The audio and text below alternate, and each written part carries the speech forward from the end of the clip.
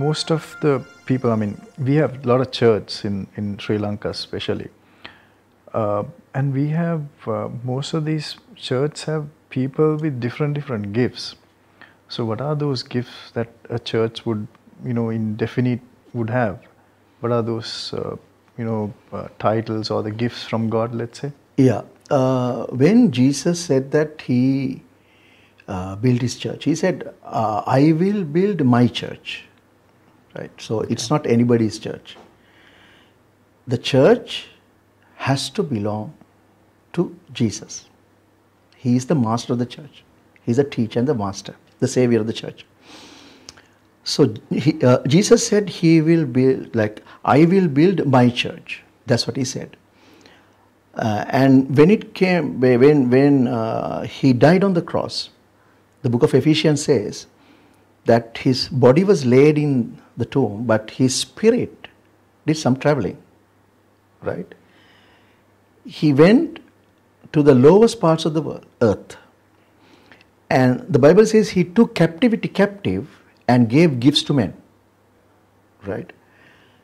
He took captivity captive and gave gifts to men. Okay? That means that the person who was holding people captive, right? That was Satan himself. Jesus took him captive. Okay. Right? And then gave gifts to men to continue his work.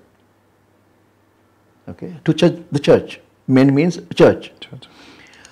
What he did was, in Ephesians chapter 4 verse 9 onwards, if you read that, you will find that. And Ephesians chapter 4 verse 11, it says that he gave some to be apostles, prophets, evangelists, pastors, and teachers.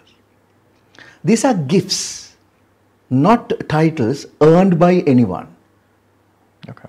Gifts given by Jesus himself through the Holy Spirit. Okay. So these gifts are operated through the Holy Spirit, given by God, Jesus, okay, to the church. And Ephesians chapter 4 verse 12 says that these were given for the edification of the church, right? And until we come to the unity of the faith, right? For the equipping of the saints, for the work of ministry, for the edifying of the body of Christ. Verse 13 says, the following verse, it says that till we all come to the unity of the faith and of the knowledge of the Son of God, to a perfect man, to the measure of the stature of the fullness of Christ. And that is the reason that Jesus gave these gifts for. Okay, he gave these gifts. Why? For us to become complete. Fullness of Christ. To the stature and the measure of his character. For that he gave these gifts. Apostle, prophet, evangelist, pastor, teacher. These are gifts, not titles that you may address anyone with. It's not a title that you have earned. No. It's not a promotion that you get. Some people say, I began as a teacher. Now after that I became a pastor. Then now I am a prophet. I may become an apostle. He has a total messed up theology. It's not biblical at all.